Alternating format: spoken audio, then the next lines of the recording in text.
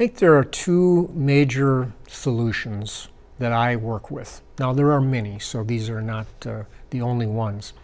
One of them is what I call the power of purpose.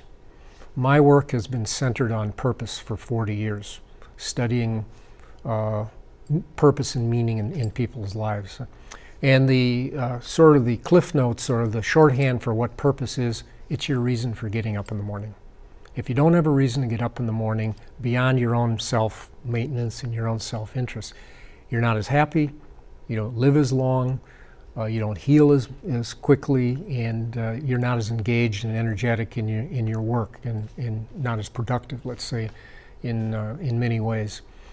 And so purpose is something that is a direct antidote or solution to when people really find that engagement and get out of that sense of isolation. It's when they're serving somebody else, when they're giving their gifts. It's not like you just have to go and volunteer at something and that'll do the trick.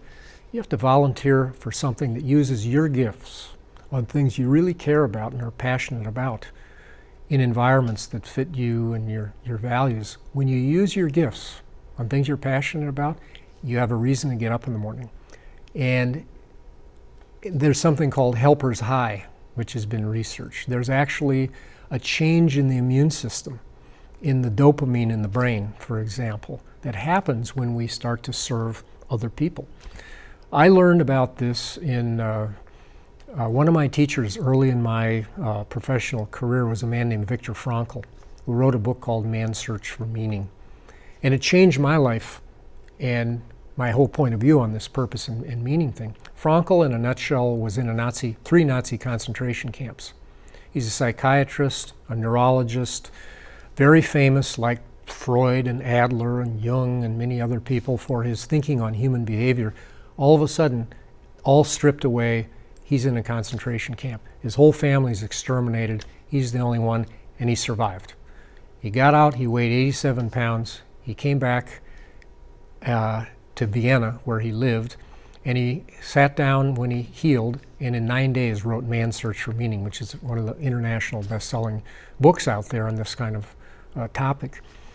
And he said this, he said that the last of the human freedoms is choice.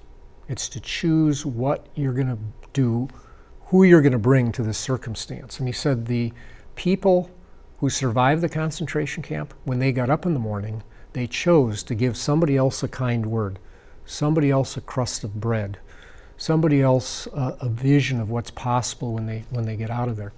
That choice to get up in the morning and at least with part of your time to serve, maybe it's your family, maybe it's your church, your religious organization, or your community, but to get outside of yourself, that is a huge breakthrough in isolation, and it changes the chemistry as well as the psychology or the happiness of people.